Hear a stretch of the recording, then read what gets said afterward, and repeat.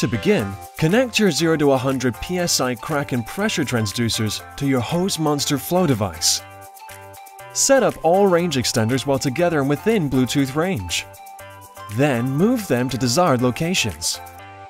The FlowHub operation mode receives Bluetooth signals and transmits them as a 900 MHz radio signal. The pump room range extender receives the 900 MHz radio signal and converts it back to Bluetooth. Place the FlowHub range extender within Bluetooth range of flow devices. Place the pump room range extender within Bluetooth range of the user, and away from the fire pump controller or other electrical devices that may cause interference.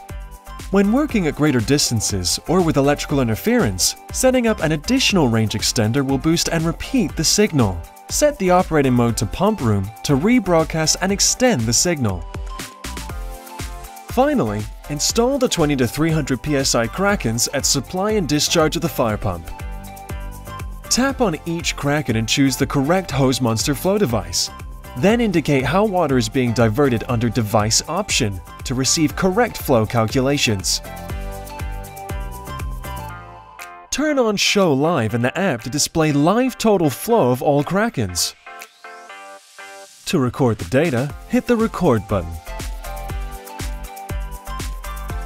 Start your pump test. When you reach your flow points, use the screenshot buttons to document your flow numbers.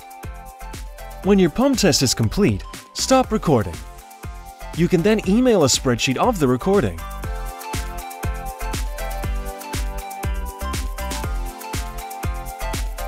Uninstall and dry the Krakens prior to storage.